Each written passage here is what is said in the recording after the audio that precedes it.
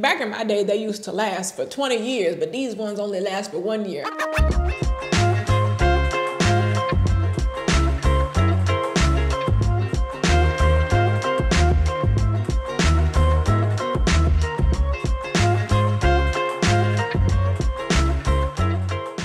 Hey guys, what's up? It's Raven and welcome to my 1-year homeowner anniversary video. Yes, I have officially been a homeowner for 1 little year, which is really exciting. This year went by super fast. I remember when I first made the decision to buy/build a house, I remember thinking like, oh my gosh, the building process is gonna take forever, and then this is gonna take forever, and then furnishing, and then that, and this and that, and I couldn't even imagine myself already being moved in and already just living in here for a year. Time has just really been going by super fast. But yes, I have lived in this home for a year. If you guys are new to my channel, definitely check out my entire home shopping, home building, home customizing, home furnishing, home everything playlist that I have on my channel. I have documented everything from the start, looking at houses, deciding to build this house, the whole entire process of building, talking about the financial aspect of it, just everything. I tried to make a video covering pretty much everything, every step of the way. So if you have any questions or you just are new to my channel and you missed out on that whole entire journey, definitely go back and check out those videos. I feel like they can answer a lot of questions and give you just more of a deeper insight into my overall experience. But I did want to make this video and I did take notes just to kind of narrow in on 10 things that I have learned now that I have been a homeowner for 1 year.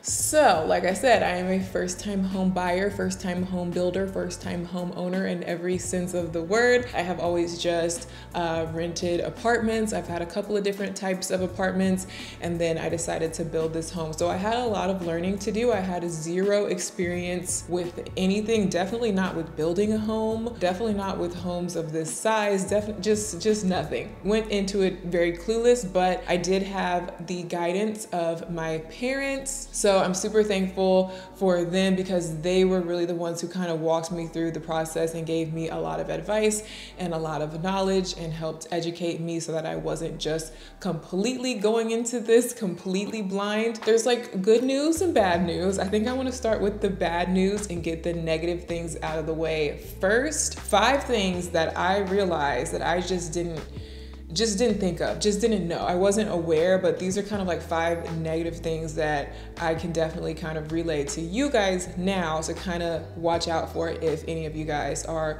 going into the home buying process. And the first one is you cannot furnish a home in just a few months, and it's not quick and easy to furnish an entire home, and it's more expensive than I thought to furnish an entire home. Now, of course, there's going to be exceptions to every single thing that I say in this video because you can do things in a different way depending on your budget, depending on your lifestyle. Like, of course, if you just want to get basic functional furniture in your house, you can go to really affordable places like IKEA. You can go to thrift stores. You can buy stuff secondhand off of Facebook Marketplace. I mean, there's so many different options, like affordable options for you out there if you just need to furnish a home fast and cheap. But I guess I'm more so talking about me coming into this home and feeling like this is kind of like my forever home. I call it my big girl house. You know, I really wanted it to be fully and nicely furnished and have a design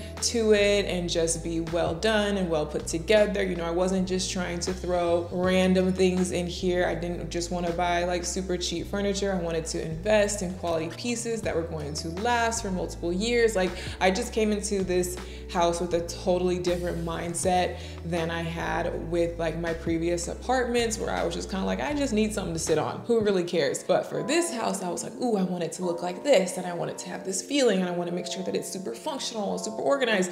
So I don't know why I thought that I would be able to do all of that for the entire house, for every room of the house. And I thought that I was gonna be able to get it done in like 6 months. I remember telling my mom when I first moved in, I was like, oh, I should have the house done by the end of the year. No. Maybe, I mean, I'm sure it's possible. I'm sure there are people who have done it, but just for exactly what I was trying to do, I just ran into so many issues. I just realized that this is like a long drawn out process. Like by the time that you find something like a piece of furniture you want to order, and then you wait for it to be back in stock, and then you order it, and then it takes weeks to arrive, and then it arrives, and then there's like, I mean, so long story short, I realized that I was not going to be able to furnish my entire house and have it set up entirely like I wanted to, just real easy in a couple of months. Absolutely not. So then number two, going along with that, is that when it comes to interior design, since I went into this wanting a certain look and wanting a certain vibe and wanting it to look really aesthetically pleasing, I probably should have hired an interior designer to help me out to really make those visions come true. Because again, I thought, oh, I can do it myself. I love home decor. I love interior design. I think I have good taste. I think I can do it. Just, you know, do some research online, order some stuff, put it together. How hard can it be? Well, when you're talking about an entire house with multiple rooms, when you're talking about wanting to invest in nice pieces, when you're talking about wanting the whole house to flow together nicely, when you're like, I just realized, okay, there's a reason why interior designers exist. There's a reason why they go to school and have years of experience. And, you know, maybe I should have hired an interior designer from the start to maybe avoid some of the mistakes. Now, I'm not saying that everybody has to get an interior designer for their house, not at all. But it's just like being realistic with your vision and your goal and understanding the time it's gonna take to get there and kind of what you might need to get there. I clearly did not understand that. And then number three, which also goes into this, is I realized when you're ordering furniture, ordering things for a home, there's a good chance that there's gonna be issues.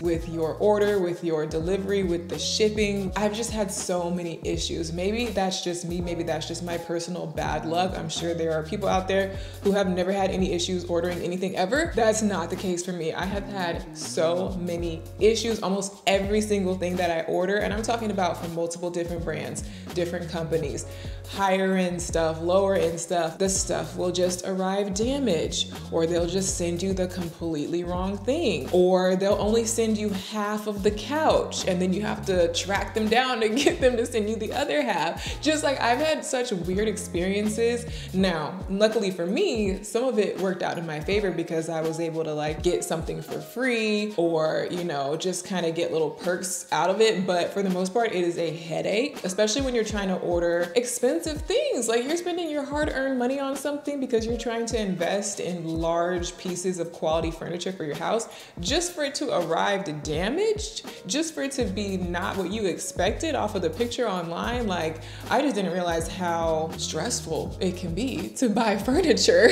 So what I learned along the way is to just be really careful and do a lot of research when it comes to ordering stuff. Always be familiar with different stores like return policies and shipping policies and stuff like that. Buy whatever kind of shipping insurance they offer if they have it. Like, you just have to be really careful and double check before you spend a lot of money on something, because I just have learned that there is just so many things that can go wrong. Okay, and the fourth negative thing that I learned after a year of being a homeowner is that when you are hiring a contractor of any kind to do any kind of work around the house, whether that be remodeling something, adding something, doing a custom built-in, doing a custom outdoor kitchen on your patio, anything like that, you need to do your research. And I mean, do your research thoroughly. You need to get a second and third opinion on whatever it is that you're trying to build or do. I would recommend having 3 different companies come out and quote you or draw you up a rendering or whatever it is. If you can get like 3 different options and kind of compare, instead of just going with the first option that looks good just because it looks good. No, okay? Take your time. That would be my advice. Every step of the way, take your time. Don't rush into getting anything done. The reason why I'm like rolling my eyes is because I had such a bad experience with my outdoor kitchen. I know that it might not show from what you guys have seen, like how it looks. It kind of like looks pretty decent from the outside. It was my fault because I was really in a hurry to get something built out there, because everything was completely bare out there. Nothing was built, nothing was installed. And I really wanted to have a housewarming party, and I really wanted to have my patio done in time for the party, because that was gonna be like everyone coming over to my house, their first time seeing it. I wanted to have like a backyard barbecue, and that was something that I wanted to get done anyway. Like, it wasn't just for the party, but I really wanted it done in time for the party. So I had a few months. It wasn't like weeks or days leading up. I had a few months leading up to the party, and I was like, that should be more than enough time if I, get started now. But I ended up only really looking into 2 different companies, like 2 different contractors. Didn't look too hard into the second one, because the first one really caught my eye because they had like really nice renderings, like created this nice digital drawing of what it could look like, and just kind of upselling and selling me on it, like, ooh, it's gonna look like this, and we can do this, and we can do that, and it's gonna be so beautiful. And so instead of really looking deeper into it or getting a second and third opinion, I just was like, oh, that looks really cute. So I'm just gonna go with that one, and I'm in a rush. I need to get this project started now. Bruh, I'm not gonna go into the whole story of what ended up happening, but I definitely should have looked into other companies. I definitely should have asked them more questions before they got started and along the way. I don't know, it's like you gotta have contracts. You have to have expectations set, because what ended up happening for me is that something that was supposed to take maybe a week to build ended up taking months. They ended up being so late. They ended up making so many mistakes. Did I get my money back? No.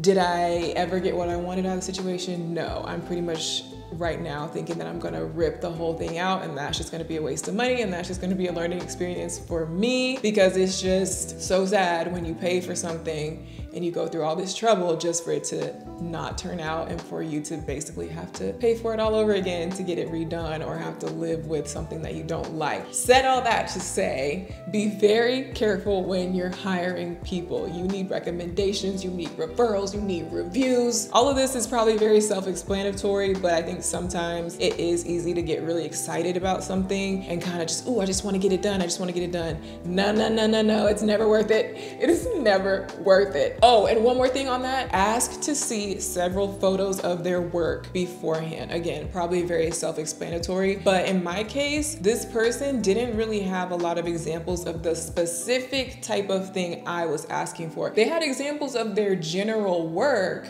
but not of the specific style or the specific thing that I was asking for. So you want to make sure that whoever you're working with can actually do what you're asking them to do. Like if you have somebody who can put in waterfalls and fountains and ponds, that doesn't mean that they can put in a pool. Just because they work with water doesn't mean they can do everything with water. So that was kind of like my experience, like, oh, he does this, so he can probably do this. No, you need to see exact pictures of the exact project and make sure that they are qualified to do exactly what you're asking them to do. And the 5th negative thing that I definitely realized after being a homeowner for 1 year is that it's way different than being in an apartment or any kind of rented space, because you cannot call the property manager or the maintenance man if something goes wrong or if something is not right. Normally when you're renting or you're at an apartment, if anything goes wrong, that is not your problem. That is the building's problem. You do not own this space. You are not responsible for this space. You are just responsible for not breaking it. And then if it does break, you can call them and they can come and fix it and replace it. And for most things, it's not something that you personally have to handle. So that is really nice. It's really nice not to have that responsibility. That is one of the perks of renting, is to just have everything kind of set up for you and taken care of for you, and you're just kind of here temporarily using it. But when you're a homeowner, everything is yours. You own it, you bought it, you're responsible for it. If anything happens, you gotta find out who to call and schedule them to come out and fix it. And it's just a lot more maintenance and a lot more work, obviously, to look after a home and make sure that everything is in order. And especially if you have a larger home that has more rooms or more features, that's just more things that can go wrong, more bathrooms that can overflow and flood, more appliance, just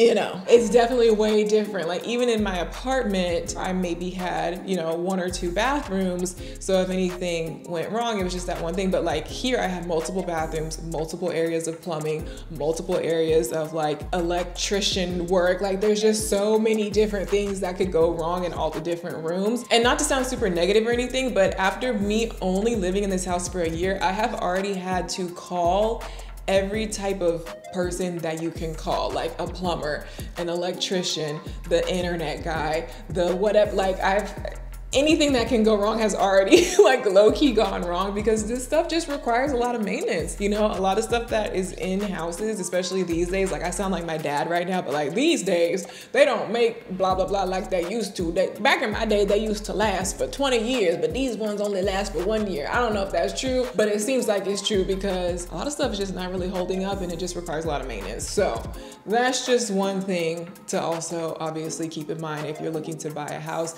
Be aware of the true ongoing responsibility that really goes into being a homeowner compared to like renting in an apartment. And with that ongoing responsibility and possibilities for problems, that is an ongoing cost or expense that you are at risk of having. So it's like realizing, hey, I'm gonna have to shell out some money to maintain all these different parts of my house. So you gotta factor that into your budget as well. So those were the 5 negative things. To recap, number 1, you cannot furnish a home in 2 days. Number 2, if you're trying to make something look really nice and professionally designed, then maybe you should hire a professional designer. Number 3, be careful when you're ordering stuff because a lot of things can go wrong when you're ordering big, expensive furniture. Number 4, when you're hiring a contractor, be very careful about who you are hiring. Get a second and third opinion and make sure to see pictures and proof of their work and don't rush into anything. And number 5, you have to be very aware of the responsibility of the ongoing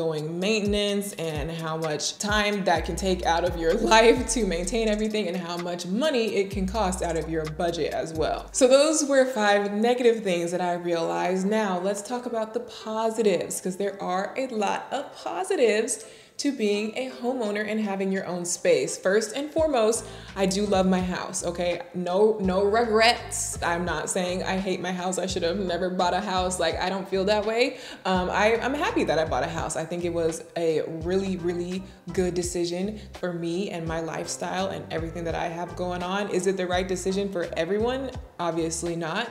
We all are in different situations, and no way am I saying that buying a home is the thing to do, and if you're renting an apartment, you're stupid. Like, no, not at all. This is just my personal situation. So some positive things for me about owning a home is, number 1, with me being so into interior design and home decor and just creativity and art and expressing myself, I love the fact that I have full freedom now, full 100% anything my heart desires freedom when it comes to decorating my home. Living in rented spaces, apartments, like you are just so limited in what you can do. You're always having to work around some sort of rule. If you paint the walls, you got to paint them right back. You don't really want to put wallpaper up. You obviously can't rip down any walls or customize anything with the actual structure of the place. Like, you're just really limited with renting. And even if you are allowed to change stuff, usually you have to change it back before you move out, and that is a real pain. So with owning my own home, and especially with building my own home, even though this wasn't a 100% custom home, a lot of things about the building process, if you guys go back and watch my videos about it, a lot of things were very customizable. So with the structure of the home itself, I was able to have a lot of freedom. And then of course, with the whole interior and decorating and doing the landscaping and doing the patio, I can pretty much do whatever I want within reason and within my own budget. Something I always notice about apartments is, like, I would look in an apartment, I'd be like, ooh, this is a great location, great space, good amount of rooms, cool windows, but like, ew, why do they have these lime green countertops and weird purple cabinets? Like, I didn't see anything that crazy, but like, I would just look at kind of some of the design choices that they made within the apartment. Like, one of the apartments I lived in, all the walls and everything were like yellow and olive green, which is just so not my style. And for someone like me who works from home, shoots my content in my home is my backdrop for my work, for my creativity. If I'm living in a space that is in my opinion, ugly, that's gonna bring my mood down. That's gonna bring my, like, I'm gonna feel like I can't even film content in there. And so that was always a struggle of mine, like, dang, I'm not even allowed to change these cabinets or these countertops or these walls. But now I can set everything up how I want it to be. And that is a huge plus for me personally with the type of life that I live and the type of job that I have. Second thing is that living in a nice neighborhood with nice neighbors and having this community around me is really refreshing and really nice, especially because I do have a 4-year-old daughter, and I really did want to give her a family-friendly environment to kind of like grow up in and become friends with the neighborhood kids and go to the neighborhood park or playground or neighborhood pool. And like, my neighborhood is really, really family friendly, and they really put a lot of effort into having those nice amenities that are good for kids and families, and doing a lot of like community activities and different like events and stuff like that that they have for the people who live here. So that aspect of it is really nice, because it's just nice to have, you know, to know my neighbors and get to know people permanently. Because even when I lived in a townhome, like, I had neighbors, but they were constantly moving in and out. Like, it was never one person just staying there. So I never, like, I would meet them and then they would be moving out the next month. Or the neighbors that did stay on one side of me for a while, they were cuckoo. I don't know if some of y'all remember from like my Snapchat stories back in the day, they were not cool people. So this is much nicer to know that I live in a very family friendly environment. My neighbors, you know, have kids, and like, it's just a really nice environment. And the third positive is one of the more obvious ones, which is the financial benefit.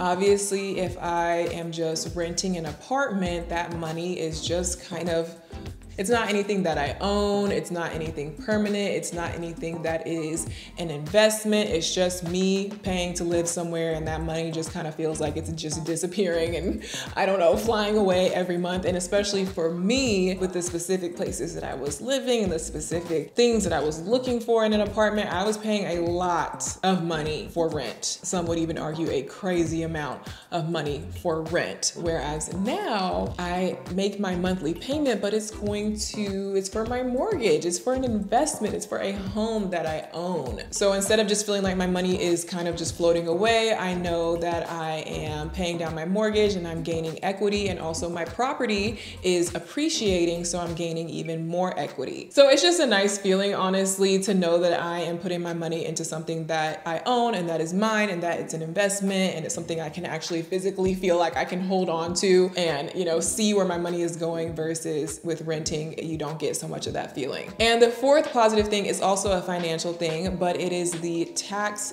benefits of being a homeowner. The interest that I'm paying on my mortgage is tax deductible, so that gives me a little bit of a break when it comes time to pay Uncle Sam. And then the fifth positive thing, or just, you know, naming 5 for now, but there are plenty more, but the last one for now is that I feel a lot less confined now that I was able to buy a large home versus being in an apartment or being in a small townhome. Because even with some of the largest townhomes and apartments and places for rent that I was able to find in my area, it still never felt like enough space, because of the fact that I work from home and I wanted a studio space, and I wanted Ziya to have her own room, and I wanted to be able to entertain, and I wanted to just be able to do a lot of different things from my home. Just specific situation where I really wanted a lot of space. Not because I have a huge family or anything, obviously it's just Ziya and I, but because my home also basically doubles as a business establishment as well. So when I was renting, I was having I could not find places that would allow me that type of space and the perfect type of layout for everything. But with me building this home, I feel like I finally have more than enough space to do all the things that I want to do, to be productive, to not feel cramped and confined, and to also feel like I'm able to give Ziya the best of the best, because now she has a backyard that she can play in. Now she has, you know, her own room, her own bathroom, and her own playroom, and just things like that that I would really have never gotten out of like renting an apartment. So I think even with all of the negatives, and even more negatives that I didn't even mention before, it really is worth it, with, you know, keeping in mind that this is an investment investment, and keeping in mind how nice it is to just be in my own space, have full freedom over how I want it to be, and not feel confined in a smaller space anymore. I just could never imagine myself going back into renting an apartment now. I mean, obviously, why would I do that now? I mean, I don't know. Never say never. Life comes at you fast. That is my little spiel. 5 negatives, 5 positives. Of course, that's not covering every single thing. If you guys do have more questions or more specific things that you wanted me to touch on or talk about that I have not touched on in all the rest of my home videos over the past year, definitely comment down below. Let me know what you want to know, and I can definitely do more videos like this, like just sit down videos. I'm not sure if you guys are interested or not, so I kind of like to gauge your interest and see what your questions are, so definitely comment down below. But once again, if you have not seen my whole entire journey leading up to this point and you have questions, I would highly recommend checking out my home playlist. I will leave a link down below for all of my home related stuff, so definitely check out those videos and all the links that I will have down below. In the meantime, I hope you guys enjoyed this video. If you did, give me a thumbs up, and I will see you guys in my next one. Bye.